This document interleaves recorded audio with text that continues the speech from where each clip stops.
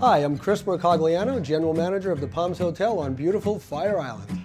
The Palms Hotel is a small business. It's family run. It's my wife, Laura, myself. I have 3 children. We've owned the Palms Hotel since 2005. We have 42 rooms and suites. We hold 185 people per night. We have Egyptian cotton sheets in every room, double pillow top mattresses, and a Starbucks franchise.